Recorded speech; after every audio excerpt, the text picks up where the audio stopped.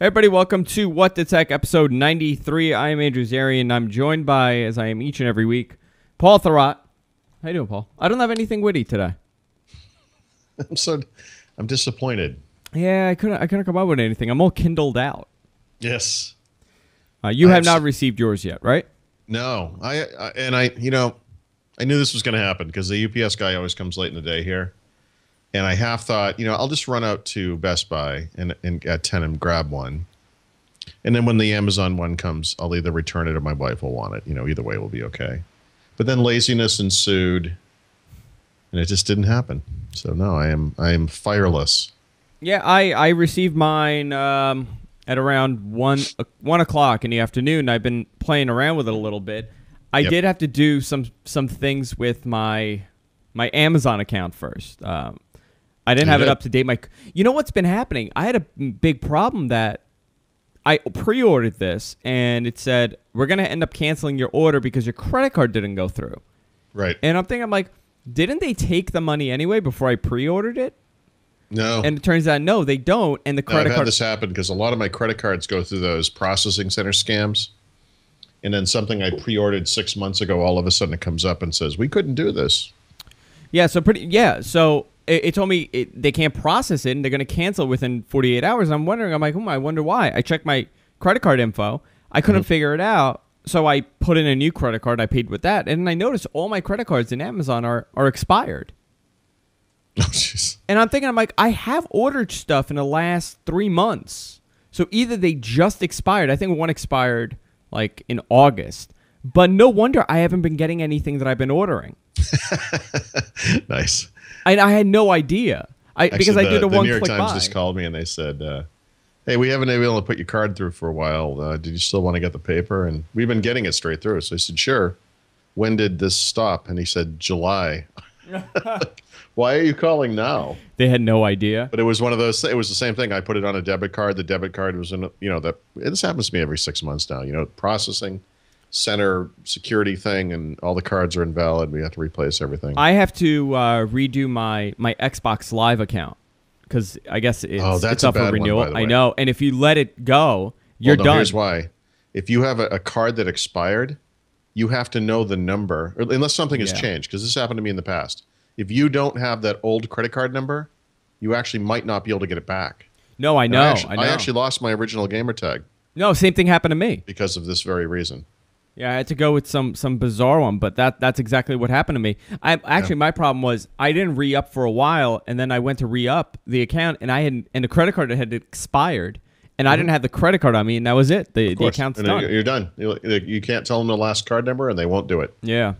Yeah, that's good stuff. So I have it right here. I have the Kindle Fire, the brand new Kindle Fire that came out.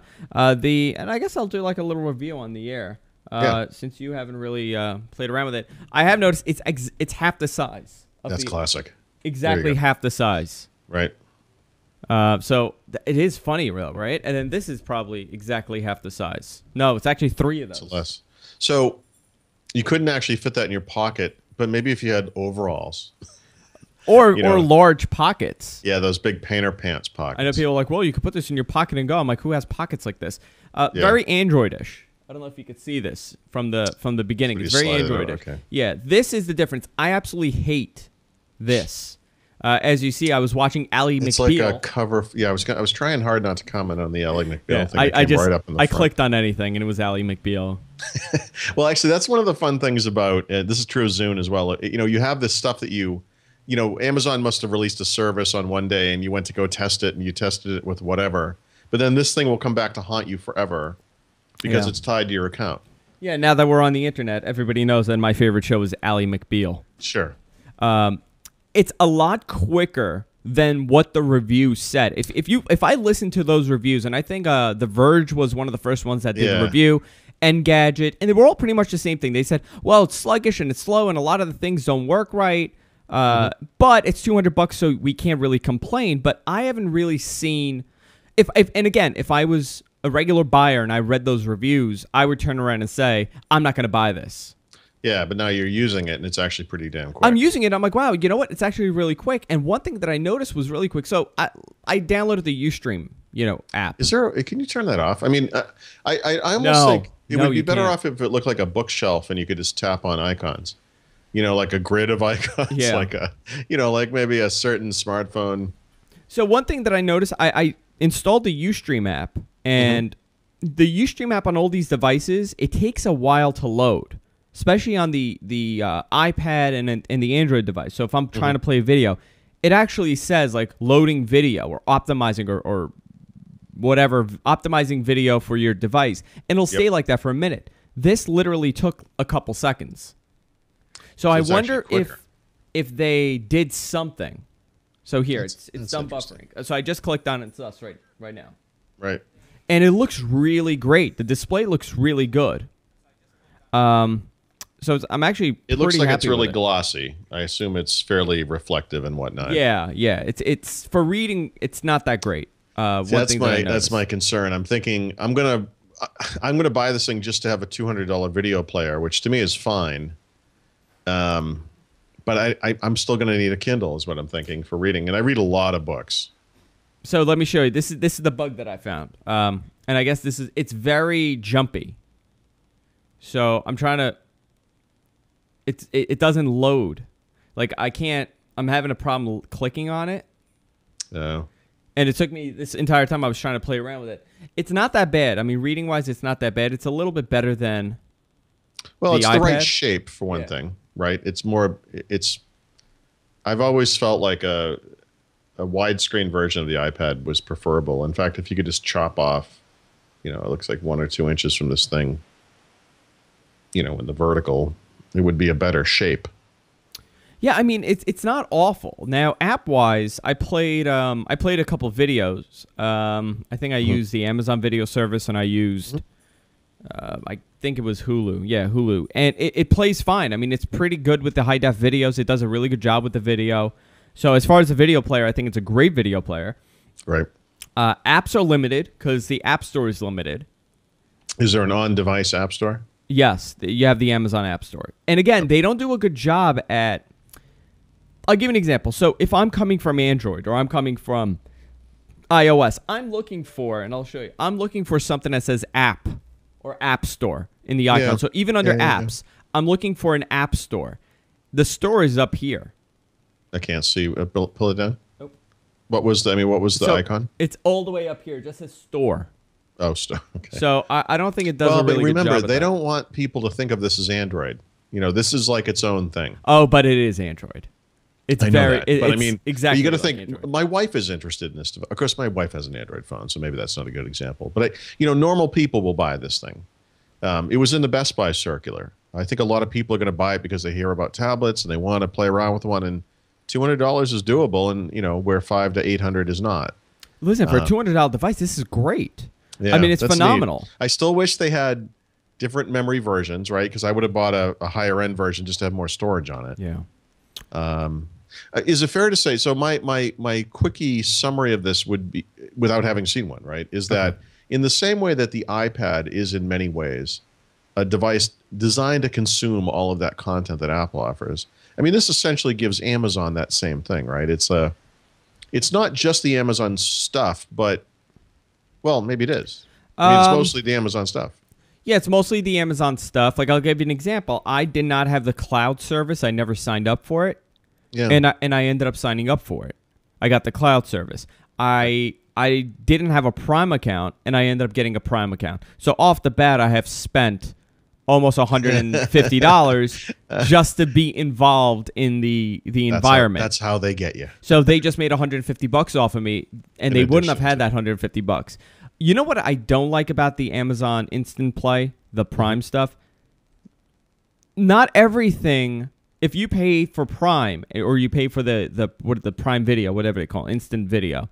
Yep. Not everything in their catalog is Instant Play. No, I know. So Amazon's Instant Service, which is this thing that competes with Netflix, is woefully immature compared to what Netflix has. So I can only assume it's going to get better because it only could get better. But I mean, they have great stuff, Paul. They have Walking Dead, and they have the ones that I've missed so far, and I can't watch it. In the same way that Netflix has some holes, this one has a lot of holes. Yeah, the whole is that I have to pay. Well, that's the thing. So in other words, they actually do have just stuff that's free for streaming. You get that with Prime. Yeah. But the collection of stuff that falls into that category is pretty small. Yeah. Today, and hopefully that improves. I mean, that thing is not a reason to get Prime. It's just kind of a nice thing you get if you have Prime. I would never get Prime for that. I have Prime already. I was happy to pay for Prime just for the shipping thing, right? Yeah. So they're starting to add these other features to it, but it's just a bonus. It's not, we barely ever use it. I mean, it's so woefully inadequate compared to Netflix. I guess what they're doing is, see, like it's fidgety. Like when you go to click on the app, it doesn't necessarily click on the app. It'll like bounce around a little bit. I want to go into the browser and I want to show the browser. So I do have that acceleration on in the browser, and you can turn it off. Yeah. I have it on, and I'm at myhabit.com. So if you look under, this is another thing. If you look here, which I guess this is their recently visited bookmarks, it's mostly Amazon stuff. Sure. Yeah, Amazon. Is it myhabit.com? Yeah, Amazon? myhabit.com. Yeah. Let's go to. There's no Twitter app. I'm surprised. Yeah, that's well. This isn't one of those highly connected devices, though, is it? But there's a pretty Facebook much have app. to be on a decent. There's a Facebook app. Yeah. Okay. So this is a Twitter app. I mean, it's nothing. But maybe that says something about the intended market, right? Facebook is normal people, and Twitter is not. Twitter is techie people. Yeah. Let me see. Let me go to WinSuperSite. Keypad is very much like Android. So let's go to WinSuperSite. So it automatically finds it. So I like that. The search works well. That's part of that cloud-based stuff, So right? It's kind of integrated. Yeah. So I clicked on this. Let's see how long it's going to take. Yeah. Now my site is woefully sad. So yeah. There's no graphics it's on this. good. So well, it did take a little bit. Yeah, that's okay though. It did take a little bit. So the And then you jumpiness. turn it. Does it rotate? And it will auto. Yeah, and that's pretty good actually. The auto rotate is really good. The header on the top there is pretty big. It seems, of the browser itself. I mean. Yeah, because And does that stuff go away if you tap inside the window? Do you kind of lose the... No, it doesn't go away. I wish it would. See, this is the problem. Oh, okay. This does not go away, the bottom. I don't think it does. Maybe it does. Let me see.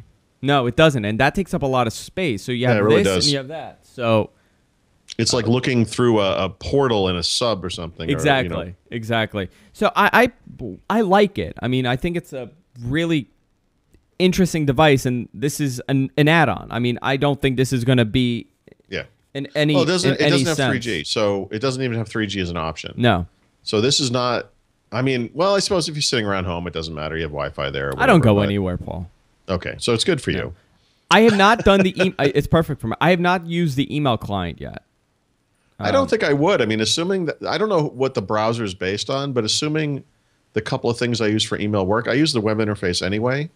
So I would actually be very curious to see what Gmail looked like in there, what Outlook Web Access looked like on there. Let me go to Gmail. Actually, you know what? I'm wrong. There is no Facebook app. It's the Facebook app is just a link to the website. Yeah. Okay. So let me go to Gmail. This is a dicey time to be launching a new web browser. It's kind of strange that they don't just use something mature that's already out there. Is it WebKit based? Do you know?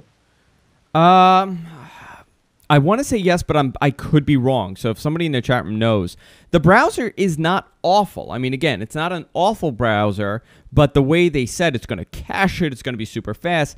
Yeah. I guess you know what, Paul? I may not be noticing it because it might be a hardware thing. Yeah. So this is as fast as it could get. I did see somebody did some speed comparison tests where, depending on the site, it was actually quicker without that speed cache thing on. And so it kind of seems to vary from site to site. It's pretty light, I'll tell you that. So I'm going to Gmail now, so we'll get a nice glimpse into my inbox. Yeah, I mean, if that thing renders like it, there are two ways it could render, right? It could render like the PC web, or it could render like the mobile site. It looks like you got the mobile site there. Is this how mobile looks? I'm not familiar with it. I haven't used mobile. Actually, it's a different header than I've ever seen. But yeah, it's that's kind of like the iOS. Actually, let me bring it up on the so iPad. it shows. I don't know if you could see, and the camera's not doing a great job, but it shows Google Plus, Gmail, Talk, and Calendar. So I guess if I click on Talk, it'll take me to Google Talk. See, I'm curious if maybe they've changed. Google's always done a very good mobile client, for iOS especially, but for WebKit type browsers in general. Let me see if they've changed anything here. Okay, so the calendar is actually interesting because it only shows one thing. It just shows what to tech. That's on F4. Right. And then it's actually, I've never seen the mobile version like this. So maybe they did overhaul the mobile version. It's a different header. But why would Google? But Google would have to do that. I mean, why would Google make something new for Amazon? I don't think they. I don't think they would, right? But maybe this is their. Well, it's got to be it's got to be some kind of generic mobile. Maybe like an ebook, maybe like an ebook reader version. Well, yeah, because you do have all those lower end, Android ebook readers out there. Let me just. But there are certain things like the email client. I'm not familiar with it. I haven't even set it up, so I don't even see it. Here we go. Email. I'm not gonna ever use that thing. Yeah. So. No, I'll never use this one. Let's see. So again, this is the most annoying thing. This little carousel up top. Yeah, I don't like that. I don't like it at all, and it doesn't go away. I would rather just have, and when you do it the long way, that's all it is. So it's this. Yeah, so when you look at this on the iPad, you don't get those icons at the top. You do get tabs for Google Plus, Gmail, Calendar, and more. Okay. And maybe it's just rendering differently because it recognizes it's a different thing. It's not iOS. I mean, I don't know what to say about it. And it's one of those devices. I wish I could turn around and say, well, this is going to be great. This probably will sell a lot. With a update, I think it'll be really good. And I'm sure they're going to release one soon to fix to optimize the OS a little bit.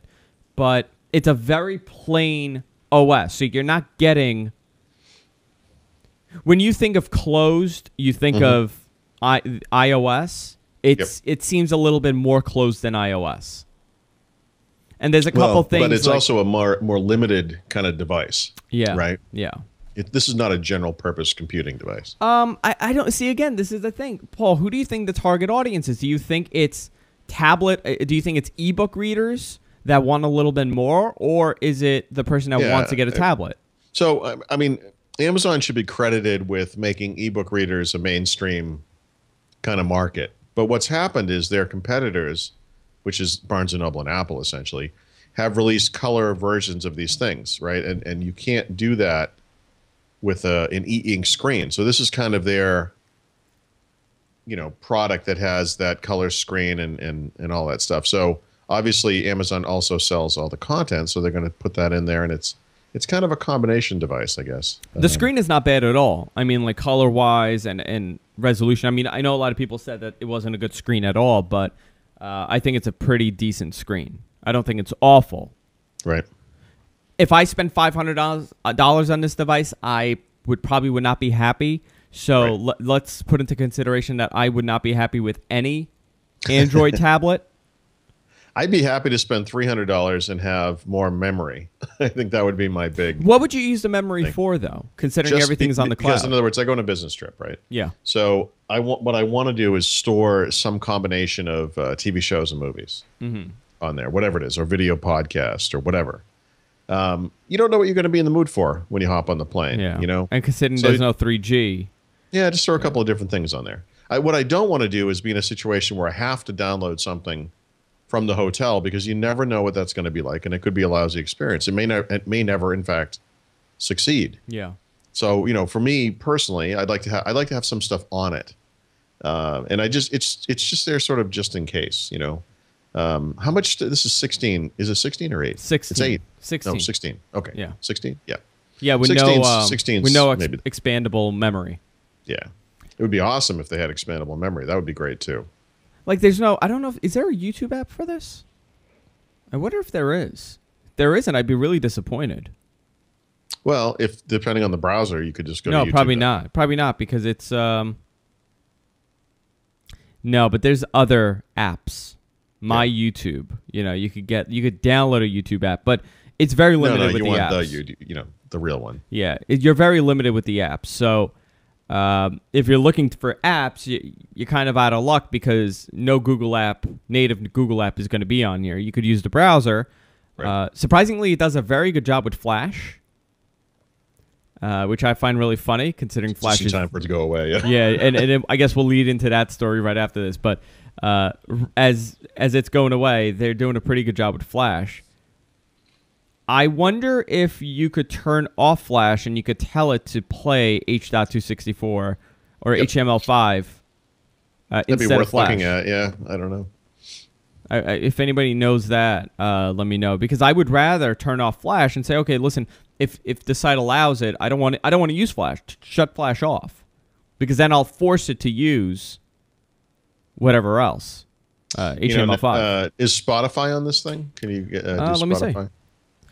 One thing they need to add in, they have that Google Cloud stuff, and you can upload your music collection, which is, not incredibly painful, but it takes a while. And then, of course, you can play it over the air on the device, I assume. But what they need is some capacity where you can check things off and download them, kind of like it works. No, Spotify is not. Rdio is. Rdio and Pandora. Oh, Pandora. Oh, Pandora's good, too. Yeah. And then I have TuneIn Radio and Stitcher, so you do have some options. Yeah, but these all require you to be online, right? So, yeah. Amazon has, Android obviously has media playback apps and so forth, but, and you've never connected it to your PC, right? And you probably never will have to. This device, no, you don't have to connect it at all. Yeah, you could, but you don't have to. No, I plugged it in and it I didn't even know if it recognized it on the Mac. Androids have that switch, right? There's different modes, so when you connect, it can connect as a different kind of thing. Yeah. So maybe you have to connect it as a, whatever they call it, MTA or whatever that is, so it can be seen as a storage device. So it pretty much overall, I'm going to make another video probably later today or tomorrow for the device, but I think it's a pretty decent device. Now, there's a lot of key things missing, and the hope is that over time, they're going to update it. We have to remember, what was iOS like the first release of iOS? Actually, it's really hard to remember this because the first version of iOS had a single home screen and no way to even move the icons around, right? Yeah, yeah. Not only could you, well, no, actually, I guess you could add apps, right? You could add web apps. I guess it's a hard comparison because the iPad, when the iPad came out, it was so well done. It was a complete device. Sure. But you look at it today, if you go back and look at that original iPhone, intro video, it's funny. I don't want to say it's archaic, but it already looks kind of old. The original iPad? Yeah, the original iPhone. Oh, the original iPhone. Yeah, I don't even know if anybody has that device anymore.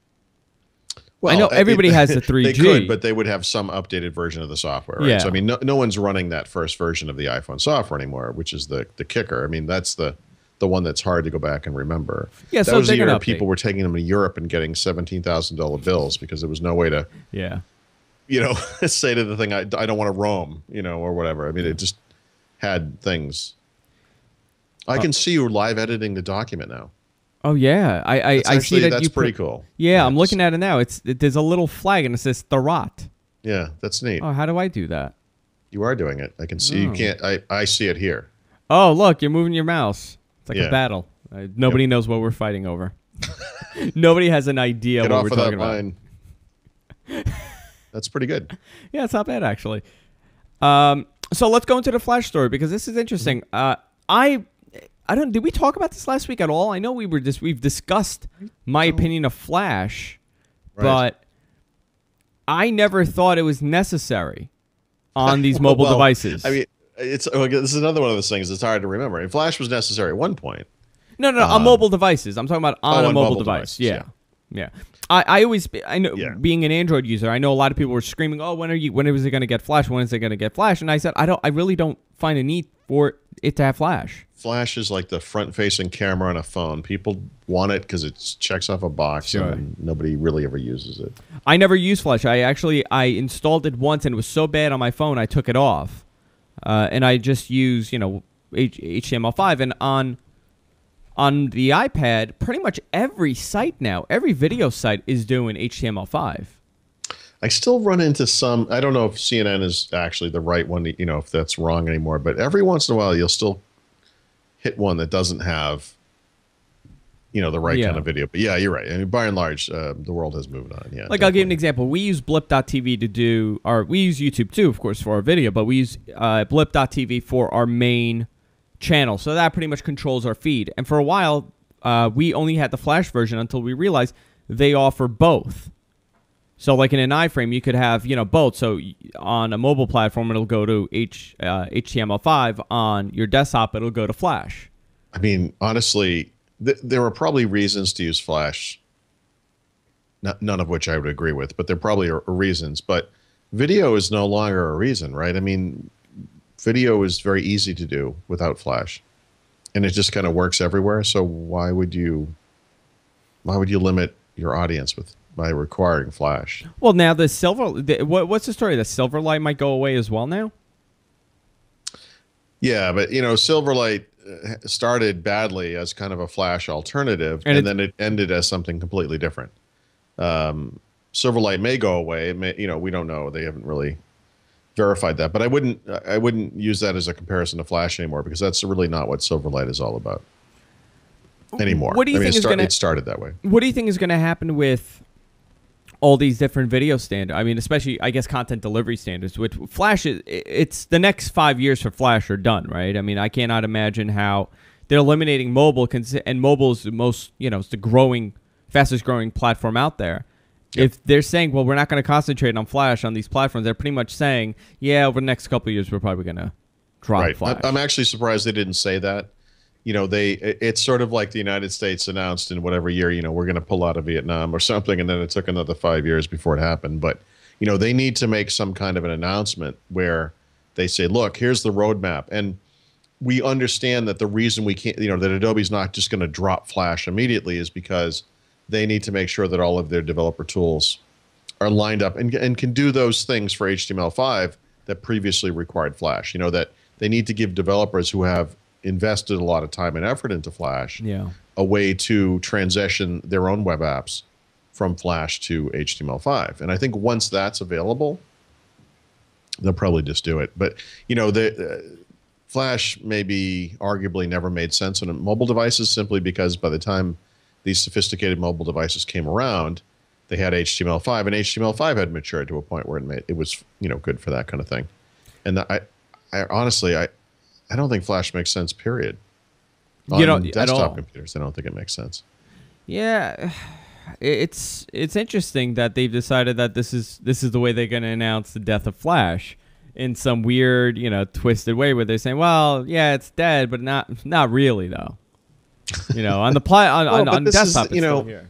Look, what's the saying? When you make a hammer, everything's a nail. So Microsoft makes Windows, so the iPad comes around, and their response to that is, we'll make a version of Windows that runs on an iPad. Same thing with Flash. Adobe, I don't know how, I don't know as much about Adobe as I know about Microsoft, but let's just say that their revenues split into 3 different categories, and one of them is probably all the creative stuff like Photoshop. One of them is Flash, and then whatever the other one is, I have no idea. But, that's a big amount of money for them every year, and it's not something you can very easily give up, because you have this kind of history with it, and it does perform well every year. It doesn't help when a guy like Steve Jobs comes out a few years and just like craps all over your technology like he did, as right as he may or may not have been. I was surprised that they pretty much said that. Yeah. Apple's pretty much responsible for killing Flash on the mobile platform. And even if that's true, why would they give them so much credit for it? Well, I actually, I think that was just an attempt to, Apple and Adobe go back very far. Adobe was founded in part to support Apple hardware. Yeah, they had a pretty good relationship for many always years. always did. And it wasn't until it wasn't really until I honestly think that the Steve Jobs stuff about Flash had nothing to do with Flash. Steve Jobs was a very caustic individual, and he took things very personally. And when Apple made the transition from a classic OS 9 or whatever to Mac OS 10, Adobe was the last major vendor to come on board with OS 10 native versions of their most important apps. Even Microsoft had a version of Office, which is a major undertaking, well ahead of Adobe doing one with Photoshop. And he really was really, really mad about that. And he used to burn Adobe in public at public events, Macworld and so forth, all the time because of that. And eventually, of course, Adobe finally shipped their whatever Mac OS 10 version of Photoshop. So I think when it came time to Flash, the roles had been reversed. Apple needed Adobe back then. Now Adobe needed Apple. And this was Steve Jobs' chance to dump all over Adobe. And I think that's all it was. I think it was political. People always want to put the industry seer label on Steve Jobs, like he gets everything right. Like he saw the future. He knew this wasn't going to work. And I really think that had nothing to do with it. No, I think he was just vindictive. I think it was just a vindictive jerk about it. I think that's all it was. I mean, and you want to hold this up to be some kind of a bigger thing, and it really wasn't. It was just a petty, typical Steve Jobs kind of thing. I think that's all it was. So I think Adobe giving Apple credit is their attempt to say, let's mend fences. Let's go back to that thing where we were friends again. I guess. I mean, I just thought it was a very interesting statement, but where does this put a lot of the people that were saying, you need Flash, and this is why I'm not getting an iPad. The iPad sucks because there's no Flash on it. And I said, well, there are many reasons. I said, this is just check. People, there were convenient excuses. Like when Windows Phone first came out, people would say, oh, well, it doesn't do multitasking. And you say, well, actually, it does do multitasking. It just doesn't do it for third-party apps. Oh, well, it doesn't have this. It doesn't have copy and paste. I need copy and paste. And then you ask them, when is the last time you copied and pasted on your phone? Nobody ever uses this. And every time I say anything like that, people will always email and say, well, I use copy and paste all the time. I don't mean literally nobody, but I mean, statistically, almost nobody. Paul, you have to know this by now. Everything is literal on the internet. I know, it's the pedantic nature of the internet continues. I one time said something like a billion people. Or a billion, like billionaire. I said something with a billion. They go, that is a totally incorrect stat. I'm like, obviously not a billion people. Like a billion people bought it. I'm sorry. No, go ahead. Babbling now. When Windows XP celebrated its 10th anniversary, I started writing.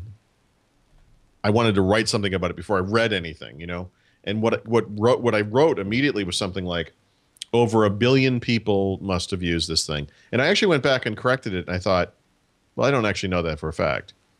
It seems like it's been around for 10 years. There would have been, they sell 300 million computers a year. Obviously, well over 1 billion people are using Windows XP. But then I thought, well, that seems a little far-fetched. Let's not get crazy about it. And then I changed it to hundreds of millions of people. But then I went back and read what Microsoft wrote. And sure enough, over 1 billion people. Yeah. So, that was just a fact, in that particular case. I mean, but you try to, you want to be realistic about it or whatever. I'm gonna move on to a new segment of the show, and that's what I learned about Paul today. And this is my question for Paul. Paul. Oh wow. Paul, okay. are you big on IDE tagging? On what? IDE tagging. ID3. What am I saying? ID3. Why am I saying IDE? Oh my God, I'm reading it backwards. Wow. Whew. Well, dyslexia strikes. Yeah. I just read it backwards. Wow. ID3 tagging. Do you do ID3 tagging? Like, are you one of those people that has to have all the tags in correctly? I am a little retentive about this. I'm the same way too.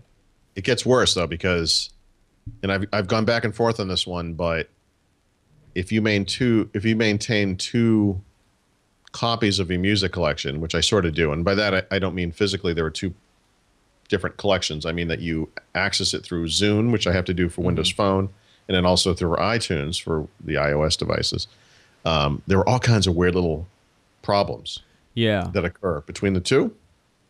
And this is I actually spend time every week just retagging. How many songs do you have in your library? That's a good question. I mean, are you talking like thousands? I mean, right now I'm looking at my MP3s and in iTunes, and this morning I had 15,000. Oh no, I have 4,000. That's impossible for me to need 15,000 songs. So I looked through it, and a lot of them are duplicated. All right, so here's the thing. We could talk about this for an hour because I have literally spent way too much time not just thinking about this, but working with this kind of stuff. That's what I spent all weekend on. I'll just throw one thing out here for you. So I've done what you're describing, which is I looked at my collection. It was much bigger at some time. And I said, you know what? There are duplicates in here. There are songs and albums that I don't like. And so I spent some months where I literally rated all of my music. And anything that was rated 1 or 2 stars, I looked at it once and then I just deleted it. So Okay, there's some sense to that. But the thing is, you know, I didn't grow up 10 years ago. I grew up in like the 19th. Well, I grew up in the 70s, but I came of age in the 80s. And when I was a kid, albums still meant something. So there are, in fact, these albums that kind of deserve to be listened to as an album, you know, as a complete thought, Sure. if you will. No, you're absolutely right. Today. Not like today with singles and so forth. I'm big on the albums, and of course I'm not talking about music Yeah, but I've from destroyed now. half of my albums. You see what I'm saying? Yeah, yeah. See, So- I'll give you a perfect example. I decided that I'm gonna and I bought a lot of CDs. So I decided that one day I was going, and this is years ago. I was gonna rip every one of my CDs, and of course, like every other normal person, I have some stuff that's pirated. I pretty much deleted all of those things because they were like 32K bit rate stuff from Napster from 12 years ago, you know. So all those are gone. And I went through my CDs. I'm like, you know what? I'm going to rip this. I'm going to rip this. I'm going to rip this. I didn't do a good job at tagging them. So what did you do this with? What was the... It was on Windows. I'm talking maybe 7 years ago. I don't even remember how I did it. I can't even tell you. It was some cheapo software. that should have been the name. I'm trying to think what I used originally, but okay, go ahead. So some of them are tagged perfectly. Yep. And some of them are just the file name that says 10 Mumford and Son dash song. Oh no, and I then have it says like nothing out, that. and then it'll be like 10 out of 12, and that's it. And I have no way of retagging this. No, that is completely unacceptable. Yeah. So I'm at the point where I'm actually thinking I might delete anything that's not tagged properly and start over. Well, I haven't seen this yet. I was on the iTunes Match beta, so I had access to that, you know, for a while. Yeah. The nice thing is when they switched from beta to public, I didn't have to wipe out my collection and start over, so it's all still there. But I was curious because of what I did. So, for example, I can take a classic rock album like Back in Black, right, by AC/DC. Sure. I only have 2 songs in that album. Now, I have a live album from them. I have kind of a greatest hits album. So some of the songs that would have normally been in that album are elsewhere. Yeah. Some of them I just deleted because they weren't good songs. But do you remember a feature that iTunes had, or maybe still has? It was like a complete your album kind of a thing. Yes, and they still have it. I think they do. I think it's get album. No. Oh, yeah. Complete your album where we find. No. I'm talking about get album art. No. Get album art's one thing, but I'm saying I'm surprised I haven't already gotten some thing from Apple, because I have all these incomplete albums where they could say, you know, we could complete this album for you, and we'll do it on the cheap. You know, like you only have 2 songs out of 10. Normally that means you would have to spend $8, but we'll do it for 4. Yeah. You know, and I could picture almost doing it for some albums. I would too. See, and it's funny you brought up AC/DC because I'm looking at it right now. I'll give you a perfect example. Well, I brought them up because they're A, and you know. I have every AC/DC album. Wow. And like I'll give you an example for Ball Breaker. Yep. Some of the genre is listed as hard rock, some is classic rock, and some is rock. And that drives me crazy. I also have this particular album. I would just note that most of the songs are not very good. No, it's not a good album at all. But yeah, so I deleted most of them. So I have. You mean to tell me? You showed me. I have an error in here. 2 songs are listed as track 1. Yeah. See, this is a problem. Now, what I did, I made the mistake of that's trusting these I guess tune-up softwares like I think it's Media Monkey. No. I got Media Monkey, and Media Monkey did a pretty decent job at filling in the blanks. Like there were a lot of albums. You almost have to make a copy, right? Yeah. See, I'd be so afraid to run something like that against my only master copy of the music collection. No, and I did, and the reason why I did that is because first it was like travesty.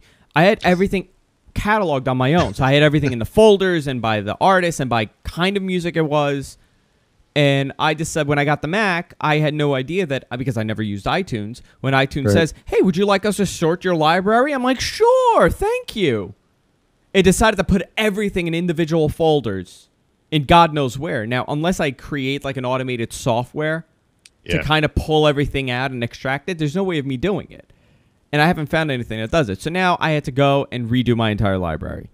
I pieced some of them together, but the biggest problem is that I guess Media Monkey decided that every album that I have is a best of album, and renamed everything to the same best of. So if I had a live acoustic, and if I had it on the best of, like let's say Billy Joel, if I had the live album and I had Turnstiles, I think Turnstiles. Oh, you don't even want to know how I handle live music. I have my own naming conventions. Yeah, it's bad. It's bad news. And the reason why I'm bringing this up is because Apple released their iMatch service, the iTunes matching service.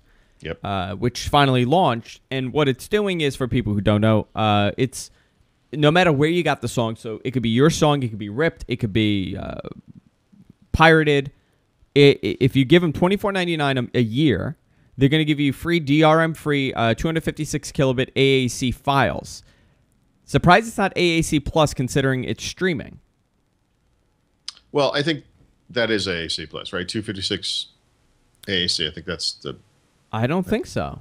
Yep. Because I know people were upset over it. Okay. Well, I haven't... So this is one thing I haven't done yet. But, you talked about ripping your CD collection. I've done that twice. But the thing is, I still have some songs in my collection that are 160K MP3s. I've got 192 MP3s. I have a lot of 320. I have 320 MP3s. They're all over the map, right? Yeah. And so there is a part of me where I think, some consistency here would be kind of interesting, consistent quality.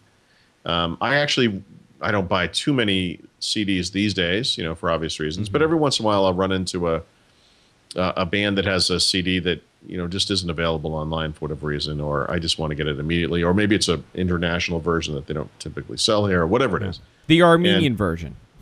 Yeah, in the old days, it used to always be the Japanese version, because those versions always had additional songs on them and whatever. But, I'll just use iTunes, and I use the 256K, iTunes, whatever it is, AC Plus kind of default. I don't do anything with it. I don't, it's fine. It's very high quality. It plays on everything. Do you have you noticed that people are saying that it's mistagging? I'm just going down some of the latest complaints about it. Some people are saying it's mistagging certain songs, which I find that interesting. So I haven't seen it yet, but the thing is, of course, to notice that what I've seen is there's a weirdness where you go in, like a lot of the albums, like the album art appears to be gone, and then you're like, oh, that's weird, the album art's gone, and then you do a get info on an individual song, and then all of a sudden the album art pops back up. So I'm gonna have to spend some time. Yeah, because I don't think iTunes puts the album art in the actual file in the ID3. Yeah, it puts it in its own folder. So if you take that music and you go somewhere else, you're not gonna have the tag. Yep. You're not gonna have the image. Yeah. So on this BC that I'm on right now, this is my master collection of music, so it's everything. The other thing I've noticed is there's stuff I bought or maybe got free. I mean, there's I don't even know where this stuff comes from. I see two albums now. One of them is by someone called Amanda Blank. No idea who that is. Don't recognize the album art. Do we have to fill it in? No idea what. No, I just know. No, it's there. Okay. Well, actually, it's just there. In fact, it's it's up in the cloud. So I'm thinking I must have gotten this free. Maybe it was one of those Starbucks cards, or it was like a, iTunes every once in a while will do like a free playlist of some kind. Mm-hmm. Don't know who this person is, but this is an example of something that's up in iCloud because it somehow was at one time associated with my account. But I kind of want it not to be there, right? So I don't know who this person is. I don't care. I just want it to be gone. So obviously I could delete it. And then it says, are you sure you want to delete the song? Yeah, from iCloud. So I could actually delete it from iCloud. Yeah. It's curious. That's a very absolute thing to do. Right? Now what happens next year if you don't re-up? Well, you lose the access to the cloud-based songs. So I suppose. But you have all those free songs. I mean, they're still there. I mean, this actually I saw this woman. I will download this song. So let's download it, and then we'll go look at it. This is an opportunity for people who ripped poorly or did the illegitimate thing and used file sharing services to legitimatize their collection for $25. It's not a bad deal. And I have to think that Apple did some kind of a deal with the record companies where they all said, all right, we're all going to get a slice of this. We're never getting money from those people, so this is better than nothing, you know? And this particular song is I'm just looking at it now. I mean, it says M4A, you know, it's an AAC file. It's 279 kilobits. You know, I mean, I could play it I'll just ensure. Let's see. I could play it in Zune. Plays fine. So it's not. Why? And again, AAC, according to some, is better than MP3. Yeah, I mean, it's essentially MP4, right? It's the next version of the codec, basically. Yeah. I mean, it's So if you have everything in MP3, would it affect you in any way by going to AAC, in a bad way? No. No, in fact, I think it would be better. I'd rather have everything in 256K AAC. Now, the question is, am I anal retentive enough to go to another computer in my house somewhere and set it up to download every single song in the iTunes Match cloud library right to that PC? And that's how I could get those. That's how I could get those files. But then it's going to be organized in some way, however iTunes organizes things, which is not necessarily the way I organize my music. So then I would have to kind of recreate my master collection using this iTunes thing. And I bet a lot of people are going to do that, you know. And I guess depending on the size of your music library, it might not actually be a bad thing to do, even just as a one-shot deal. I'm going to pay the $25. I'll spend part of the next year doing this. Yeah, I'm looking here at my collection, and most of my stuff is 128. I mean, like every other normal person, I think most people have 128 if it's decent quality. But I have some 192, 160. Wow, Metallica. Oh yeah, Garage. they're all over the map. Yeah. This one is I'm looking at one now. It's an MPEG 3 MP3 160K ID3 tag V 2.3. You know, I shot the sheriff in 1411 kilobits. It's actually all it's all Bob Marley. I guess it's also Bob Marley. You know, you get those things where you have like the comment field has some weird code in it that is some identifier from whatever application I used to rip this thing. Like could have been Real Player, it could have been Music Match. You know, whenever it was 6 years ago, or whenever I did this. I'm curious if I play this. I'm a little concerned about how many of these things don't appear to have album art, but then you do a get info, and there it is. Then it pops up. But for $25 a year, I mean, how this is a great thing. Unless everything you have is in 320, and now you're going down in the quality. But I don't even think you're going to make a big difference if you go down. And your entire library is legitimate now. 320 MP3 versus 256 AAC. I'd still take the AAC, and I bet the file size is smaller. Yeah. I don't think it's such a bad deal. Well, that's actually not. Yeah. It's a pretty good thing. But now I'm going to stare at my library forever now. I'm too, because now I have to fix it, you know. But I also have these things. I'm going through this, and you can see these things where it's like, what the heck? I don't, you know, some of these groups are like, what? Like, where did this come from? Yeah. And they must have been some of those freebie things. Like, and again, this is like that Amazon thing we were talking about, where something you did in the past is coming back to haunt. I have the biggest problem, and then we'll move on. The biggest problem I have is that the name of the file is track 1, the artist is track 1, and the album is track. Oh God! I should just dump them all at this point. That is completely unacceptable. I have no idea what they are. Yeah, you'd have to play it and then be like, okay, I think I recognize. Well, what's a this. 224 VBR? Variable bitrate, right? Bitrate, yeah. Those aren't good. That was another thing. You know, I went through a little phase where I did a lot of variable bitrate stuff. Yeah. And it's like, you know what? Whatever. Is this thing playing? Logitech, Google TV was a mistake, and that's a quote. I wrote a tiny blog post about this. Yeah. And my thing is Google's beta mentality going to cause them to fail in the consumer market? People don't want beta products. I wouldn't even call it beta mentality. It's more like an engineering mentality. Yeah. And I think that's good for some things, like email, and not so good for the consumer stuff. You know, like music. Yeah, it seems like this device totally flopped. By the way, did you play around with yours, with your new Google TV? I did not. Yeah, I should do that right now. It shows how much interest you have in the device at this point. I'll turn it on behind me. Yeah, most people don't have zero interest in this device, but I have not received the update on my Logitech box, and I'm surprised considering that sold the most units. But Logitech pretty much, their CEO told analysts the other day that the company lost a lot of money with Google TV. I think everybody knew it at this point that they lost a lot, but that the software is incomplete, and said that it wasn't ready for the consumer launch. Right. I don't think anybody.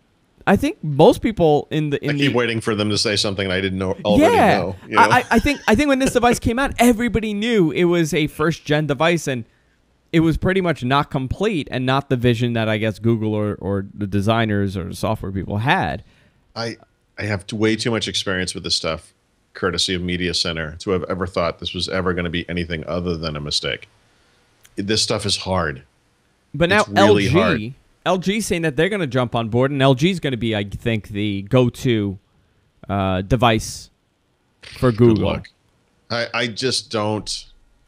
Honestly, this is a great. Well, no, I won't say that. I would say there are a couple of companies that have a chance to get this thing right, and that doesn't mean that one of them succeeds and the rest fail. I think Apple already is in a good place with Apple TV. And by the way, let me just actually, that reminds me, I meant to write something up about this, so let me just say this.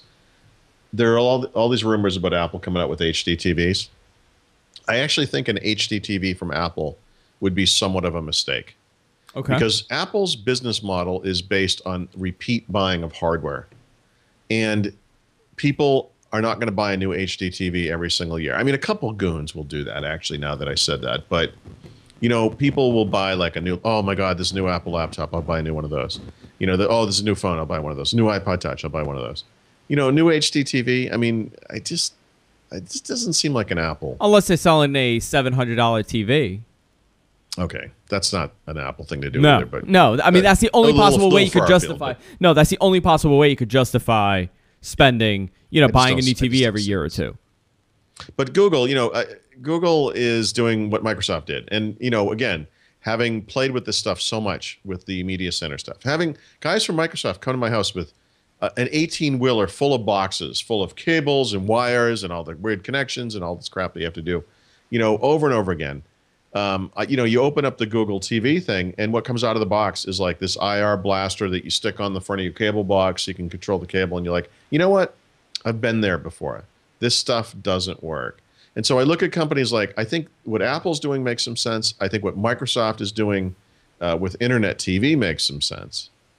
And then I think it's kind of everyone else. And then the big player at the end of the day is the same big player we have today. It's the cable companies. The cable companies with their crappy platform. Right. Most people are still going to use that. And, you know, God, I swear at this thing almost every day because it never works. But the DVR that comes with Fios does the basics. And it's like, you know, it's so painful doing anything else. I will actually put up with this. And I think that's what people do. And the thought of adding another element to the mix, you know, another connection, another input that they have to deal with is just too much. Do we even, I don't even think, when I read the book, I initially thought, wow, the TV, it's going to, you know, they're going to put out a TV. I don't think they're going to put out a TV. You know, he never said he's actually Apple, he never said he's putting out a display. Or maybe I don't remember reading that, but I don't think Steve Jobs ever said they're putting out a display. Oh, I don't know. I don't know what he said. I mean, I think he said more to that guy than the guy wrote and he was protecting them for, you know, competitive reasons. But to put out a TV for Apple, to put this TV, this you know, TV that we've been talking about for almost 10 years. I mean, there are certain journalists that have been writing about an Apple TV year after year, and I don't know why they would want to get into that market because it's not a profitable market because you do not. How many people? How many people are going to capture in that market? B, most people that go and buy TVs that can't afford your TV probably will not go buy your TV. Yeah, they'll probably go buy something else. They make a box that costs $99. That's it. It just plugs into the TV. Works great, you know, for what it does. It's limited in some ways, but especially for people like me that have a lot of media on their computer and they can share, you know, do the home sharing thing. Apple TV works great, and it gets better all the time. If you have an iPad 2 or an iPhone 4S, you can actually walk into the room and blast the display from the device onto the TV using Apple TV, and that's pretty cool. I had high hopes for Boxy Box. I had a lot of high hopes for that. I bought that. I set it up. I looked at it, and I said, this is ridiculous, and I returned it. Really? And I almost never do stuff like that. But have you used the... it's based off of Windows Media Center. Not Windows Media Center. Windows... what is it called? You mean the Xbox Media Center? Yeah, the Xbox Media Center. BMC or whatever. That's what it's pretty much based off of. Okay, but... And I guess they decided to commercialize it and sell it as their... It's a cool-looking box. It's nice, but, again, too expensive. It was $300 when that thing came out. I don't think anybody's going to spend $300 for a half a computer. Sorry. So you have it running over there, right? Yeah, I guess. Is that what it looks like on yours? Nope, because I don't have mine working. I don't know if you can... I guess you can see it. Yeah, look at that. I can't. Yeah, no, it's totally different. Does. Here we go. There we go. No, it's totally different than what I have. It is. So, I don't like this. I don't know. The Sony has this horribly complex remote thing, right? Typical Sony design. And, God, they just make it so difficult. But this is just stepping through the various bits. The Logitech comes with an actual keyboard. It's a pretty nice keyboard, but if you're in bed and it's like 12 in the morning, you don't want to have a giant keyboard to play around with. Look at this. I don't have a tuner attached to it. That explains everything. That screen right there. Yep. There it is, the Google TV, ladies and gentlemen. That's it. I know. I don't know why I don't use it more. Okay, so you get the little menu thing on the bottom. And that's nice. This is the kind of unobtrusive, let's turn that thing off. Apple TV type of thing. It's nice. There's nothing wrong with that. But nobody's doing it right. Again, we constantly say this. Did you get the Xbox update? No, I did not. Okay. I'm upset about that. Me either. And I was part of that special preview thing, and they sent me a weird CD. Yep. And I didn't get it. I was very excited because I turned it on for the first time in a couple of weeks, and it said, "Oh, you have an update." I'm like, "Oh, here it is," and I'm like, "Exactly." And you're like, it's nope. here, and it's like, "Nope." I'm like, "It still looks the same." That's not it. Yeah.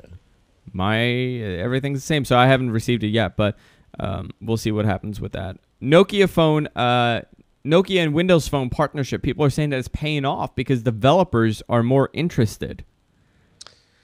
Now, and then the only thing unfortunate is that today Gartner came out and said, actually, from a market share standpoint, Windows Phone actually lost share in the previous quarter. So, I mean, developer interest is great and important, but obviously people need to start buying these phones. But I guess they could possibly lose share because people are holding off.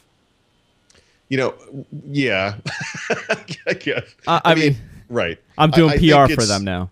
No, that's a very nice way to say it. I think Nokia again is a bigger deal than we know here in the U.S. and in the same way that Kleenex is tissue for a lot of people, and Xerox is the same as making I almost said a mimeograph copy or whatever, like a photocopy. Nokia is phone, to millions and millions of people around the world. So I do hope that there is some benefit to that, and I do feel like if Windows 8 takes off in the market, that that will help drive some sales of the phone stuff here as well. But in Europe, what's the prominent smartphone on the market? Is it the iPhone? It depends on the market. I mean, it depends on the country you're in. I mean, this is something. This was in this study. It was very interesting.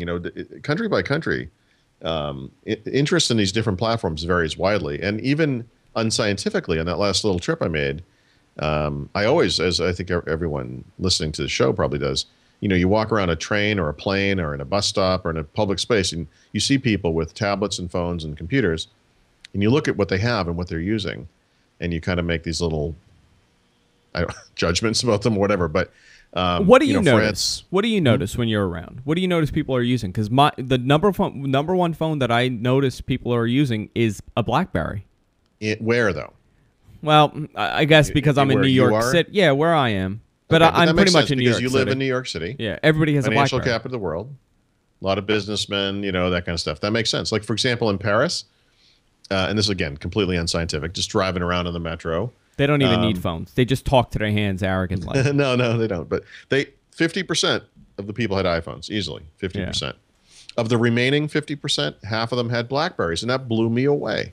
But again, Paris is like the New York City of France. Yeah. So maybe that's why. I can't explain it. But the other 25% was like those candy bar phones, like pre-smartphones, small phones. And that was confusing to me. I didn't see any Android devices. But then we went to London, and Android's everywhere. There's still lots of iPhones, not even close to 50%, but at least 50% of the phones I saw there were Android. So I think it just depends on. That doesn't mean that that's going to be the case in rural areas of those countries. In fact, that doesn't mean that at all. I bet if you went to rural France, iPhone usage would drop off dramatically. It just depends on where you are. I mean, it could possibly happen that Windows Phone is the prominent phone in Europe. It could possibly happen because they have that association with Nokia, which is a very, very strong. Yeah, we don't get this because honestly, there is nothing like Nokia in the United States. And we just don't understand it. We think Apple is popular, but we don't get it. It's not like that. It's much bigger than that. Well, I had a friend that a lot of my friends are Greek, and they would go to Greece when we were, I guess, when I was in high school. They would all go to Greece for the summer, and they come back. And over here, everybody had Nextels in at that time. Nextels, and I'm trying to think. I had a Palm Trio, so that's how back this is. You weren't like rocking a StarTAC. You know what? I had the StarTAC. I had the Motorola StarTAC. Then I had the Motorola V, the tiny little one. Yes. Yes. Did I show you that? I still have it. It has a little bump antenna, doesn't it? Yeah, like you don't have to, the big deal was you don't have to pull out the antenna. This thing is amazing. Right thing?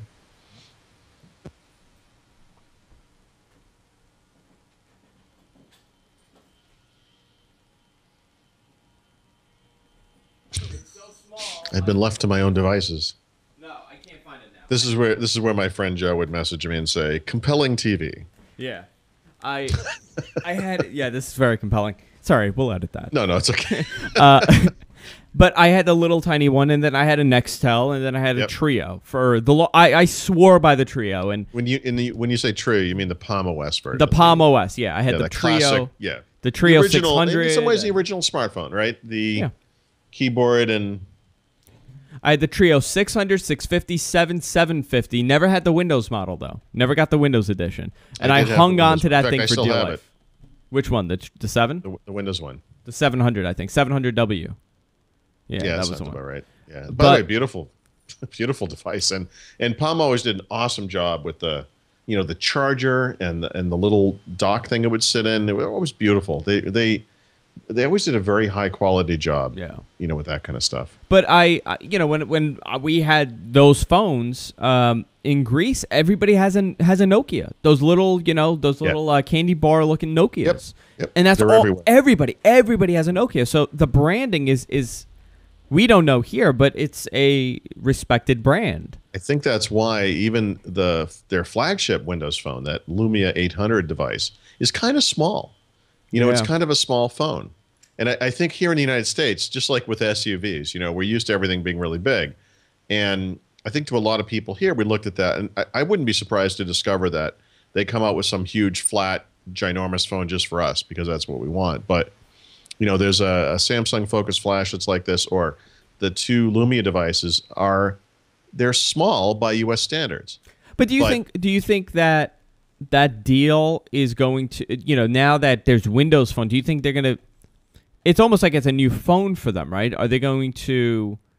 It's just the next phone. These things connect to Nokia services. Obviously, the U.S. changed, but I think people, when you move up from a candy bar phone, which is not a smartphone, even though there may be a couple of simple apps on there or whatever, it may be S40 or something, I think they are okay with it being different, And let's not forget, Nokia just announced a bunch of new phones that aren't Windows Phone too. They're still serving that part of the market. We talk about phones, we talk about smartphones. Nokia is smartphones, but they're also cell phones or these feature phones.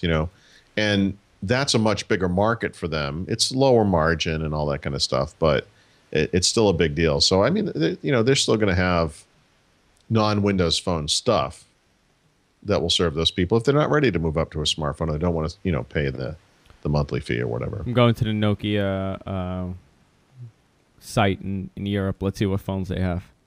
Yeah, a lot of them are just they're running. Then none of them. Yeah, so they have a new product line. Begins with an A. I can't think of the name of it because we don't have them here. Let's see if they could go to Nokia.co.uk. Let me see if they have them here. Actually, I'm trying to find it too, but I do find it interesting how this phone could become the biggest thing in Europe, but it could also bomb here. It might be that nobody wants to buy it. There's plenty of previous experience to suggest that might be the case, right? Yeah. But I wouldn't even say. But Paul, I wouldn't say that the Nokia is the best looking Windows phone right now. I mean, I guess it's a pretty phone, but the ones that I saw with you guys last week, those were great looking phones. Well, the Nokias have their own style to them, right? So there's two kinds of Nokia phone. If you remember that phone that Mary Jo Foley had, the white one, the HTC Radar, it was kind of white with gray accents. The lower end Lumia is a lot like that, except it has these color panels you can take off and switch out. So if you want a pink one or a blue one or whatever the colors are, and then they match the on-screen tiles to those colors. So they have unique to Nokia colors that are available in the themes in Windows 7. That's kind of cool. So I think there's a certain audience of young people that really like that kind of thing. And then the higher end one, the 800, is made out of this kind of polycarbonate, really high quality, beautiful feel to the hand. It's curved, which is it's hard to show that in a picture, but the front of the device, all of it, the glass and everything, is actually curved. It's like a bar of soap or something, and it has its own kind of neat, unique vibe to it. It's a beautiful, it's a beautiful phone. I'm just curious to see how it does. I hope it does well. Now, and before we wrap up in a few, I saw you made a tweet earlier, and then you took it back. Yeah, well, because you took back your tweet. I made the mistake of believing somebody. Well, no, actually, let me be fair. So it was such a big thing, I thought I should tweet it. But then I started researching it because I wanted to write about it. And then when I researched it, what I found out was it wasn't the way someone had originally described it. So can I say what the source was for the original post? Yes. The San Francisco Gate. Well, actually, so as it turns out, they republished it. It was from Business Insider. Okay, it was Business Insider. They stated that Windows 8 is coming to phone. Yep. And then you said, never mind, Ballmer never said that. Well, this is classic. So I have to say, for whatever it's worth, the guy who wrote the story, Matt Rostoff, is a great guy and very credible, and I like him a lot, and it was disappointing. It's too bad this happened, but it was really funny. The quote he had from him, it said, where is it? He said, "We are driving Windows down to the phone with Windows 8." Right? That sounds very clear cut. Yeah. There you go. Except that's not what he said. He said, "We are driving Windows down to the phone, period. With Windows 8, comma, you'll see incredible new form factors powered by Windows and then he went on from there." So these are actually two sentences that he kind of, put together as if they were a sentence. So driving Windows down to the phone with Windows 8 means one thing. Driving Windows down to the phone, period, and then saying something else about Windows 8 means something else entirely. Yeah, but so what he was really saying is we're doing all this stuff with Windows. We're all about Windows. Everything we do is Windows. We have Windows on the phone. We have Windows over here on PCs. We have Windows on tablets. But I mean, pretty much Windows 7, Windows Phone 7, the UI is very similar to what Windows 8 is. Well, yes, but that doesn't mean that they're the same thing. It's not the same thing, but it does. Maybe what he means is there's going to be a connection amongst every platform. I think it's fair to say that no matter what happens from a technical perspective, that Windows 8 and Windows Phone and the Xbox will share a common, they would call it like a UI language or a kind of a common user experience, even though they're not identical. They're just going to be similar. Tile-based, that's the new look and feel they have. But it doesn't mean they're the same thing, right? It doesn't mean that Windows Phone 8 will be a very stripped down version of Windows 8, which is the kind of thing we're looking for. Do you think that's what would work? I think that's what's going to happen. Actually, yes, I do. But that doesn't. But not now. That was not confirmed today. So I was hoping it was, but it wasn't. Interesting. Yeah. I hope it does well. I'm talking about Windows 8. I do too. I wrote a little, thing about like what happens if it doesn't, because there's a fear here. I mean, Windows Phone 7, for example, has not taken off in the market. That's kind of recoverable in a way because Microsoft never had a large market share of that. Mobile. So they're not a major player. It doesn't kill, but what happens? What if Windows 8 experiences the same resistance that Windows Phone did? Now, it's not going to ever be that bad because it's Windows. I mean, Windows will just go out on new computers, but it could be like Windows Vista, right? That would be a disaster, and I think would, in many ways, trigger what I think of as a chain reaction because, you've got this generation of people that you need to reach immediately, and if you don't, then all the guys who are using Facebook and Gmail and Netflix and Amazon and all this stuff and not Office and Windows go to school and they use their MacBooks and they use Chromebooks and they use tablets and they don't really care about Windows and don't care if it exists, don't care if it's a big part of their life, and they go to work. Yeah. And now they're not demanding that at work. They're demanding this other stuff. But it has to be. I mean, we've seen Windows fail in the past, right? Windows has never truly failed. No, right? and I don't think it'll ever truly fail. I mean, in the sense of the word of failing and bombing. Well, I don't think they'll ever. I'm not good with numbers, but I just saw some usage share stat that was, Windows Vista, widely acclaimed as one of the worst disasters in Windows history. The usage of that operating system today is like 30 times as much as every version of Mac OS X combined. It's something like that. It's some huge amount more.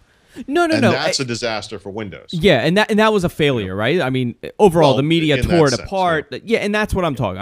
I don't think people are going to stop using Windows. I think they are. So, and here's why. Okay. Because 5 years ago, when Windows Vista was around, or 10 years ago when Windows Me was around, you still had to use a computer. Yeah. So even if you didn't like it, as a business, you might license that version of Windows and then backtrack to the previous version because that was one of those things that Microsoft has always made possible. As a consumer, you might try to buy a computer with a previous version of Windows, which a lot of people did when Vista was around. Or you might just suck it up and say, whatever, I'm just going to use this thing. I don't care, whatever. But you really weren't going anywhere else. Today, people can get mainstream computing experiences from smartphones, from that Amazon tablet you just bought, from iPads, from any number of Android devices. I mean, now there are choices. And now you've also got people thinking, well, for my daughter, for my wife, for my mother, for my father, for my brother who's not necessarily technically sophisticated, these are people who need to get email. Mm-hmm. They need to be on Facebook. They need to browse the web. And guess what? You don't need the complexity of a Windows PC to make that happen. Maybe this other thing makes more sense. So now you have alternatives. And that's why I think Windows 8 is a much bigger bet than Vista was, or not that Windows Me was a big bet, but that thing being a disaster like those other two would be worse because now people have alternatives that are really inexpensive, Yeah, the only thing that I'm thinking that could kill this, right?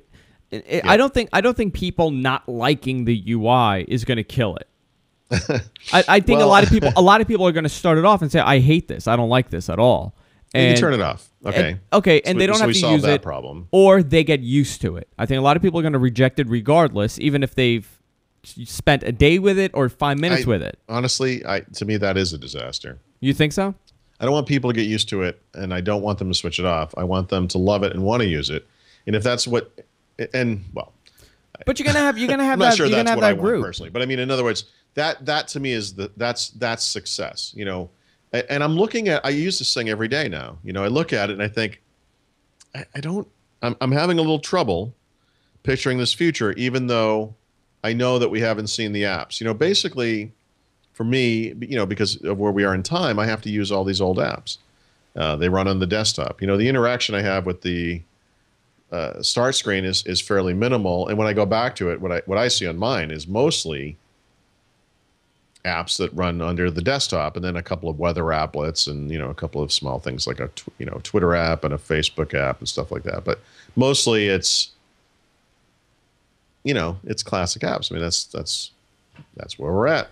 So it's it's hard. So we'll see. I mean, there are important things coming, you know, around the beta and the release of the Windows Store, and we need to see that stuff. Well, the beta is really going to show us what it's like, and I think we're going to get a good idea, and Microsoft will get a good idea of what most people think of it when the beta's out. Now, is it going to be a public beta like they did with Windows 7, or okay? I mean, what happens now if everybody hates if it sucks? Yeah, but like, what does Microsoft do? That's a valid question. But they have a couple months to kind of work on this, right? I mean, they could go into panic mode and say, "Oh my God, what are we going to do?" Maybe there are things we don't know anything about. There are questions around the ARM thing, and will those things be like iPads, and will they not have the desktop? We don't know. I mean, there's all these questions, but you know, Microsoft has a much bigger responsibility than someone like Apple does, because you know, if you think back to like Mac OS X Lion. If people don't like that UI stuff that they put in there that is like iOS, you know, frankly, they don't really ever have to use it. Microsoft is replacing things. I mean, this is a much bigger undertaking. It's a big move. It's a very big move. So, you know, and it's fraught with peril. You know, it just is. So, I mean, it makes life interesting for people like me and you who, you know, follow technology and care about it. So we have stuff to talk about. But you know, don't ever forget. I mean, the stakes are really high here. I could just imagine Microsoft goes to DEF CON 1, Ballmer presses the button, and everybody's CPU pops out of the computer. Right, and then that's how it ends. It's like one of those Claymore things. Yeah, everything. That's it. It like pops up, and you have that one moment where you're like, "Damn it!" Yeah, it's like, over. Yep. And then that's what happens, and then we move on in life. We open a door and the nuclear holocaust hasn't happened, and then we walk off. Yeah, we go buy a tablet. Yeah, we go buy a Nook. We go buy a Kindle. I'm actually getting my hands on the Nook also. Oh, you are? Yeah. I went a little crazy. I went tablet. No, I think it's okay. Crazy. I mean, for me personally, I know I'm never going to buy a Nook because I'm so thoroughly invested in this Amazon ecosystem. You know, I'm going to stick with that. Do you think it's the fact that you could just buy anything in Amazon? I mean, the store also is a big selling point. That's actually a huge advantage. Yeah. So, I mean, again, you know, for me, I may be on a business trip someday with this device, and I want to rent a movie for the way home, and that's something I can do on that device. Just, again, assuming the connection is okay. And one of the nice things about it is I have that whole library to choose from. It's nice. I mean, it's a nice advantage. And I think the I want to word this correctly. The appearance that Amazon has, it's a positive look. People don't think big evil company when they think of Amazon. But, not yet. But yeah, not yet. But this device, I mean, in reality, is a giant shopping cart. You got a little man purse. I got the little pouch. Yeah, I got the little pouch for it. My little man purse. Just my son would never stop making fun of that. It's not mine. It's from my wife. Oh, no, you don't have to excuse it. I'm just... Comes with a little handle here. It's nice. It's nice. I can hold it so people don't steal it. It also functions as a brass knuckles if you ever get fun. But people don't picture Amazon in that as this big corporate store. Not yet. Already with that browser, right before anyone even saw it. Yeah. A lot of privacy implications to this. What is this? All of my browsing activity is going through your servers. That's a little sketchy. What I'm wondering now is, how about these other companies, other stores, right? Big stores like a Walmart. I would not be surprised if Walmart teams up with one of these lower end tablets and they put out the Walmart device. And absolutely. It has access I think to that Walmart. Would play pretty well. Except, Walmart hasn't done a good job on the e-commerce side, or on the content side. But maybe they would have to, they could partner with whoever. I mean, eventually, there's, my friend had posited a future where, Best Buy is going to go away, because Best Buy is just a place you go to look at stuff before you buy it at Amazon. Who buys it? But people are still buying like computers from there. $500 more than it should be. I certainly used to do that kind of stuff with books. I'd walk into a bookstore and, I'd like to get this book, but I'm going to buy it on the Kindle, and I'd order it right there from my phone.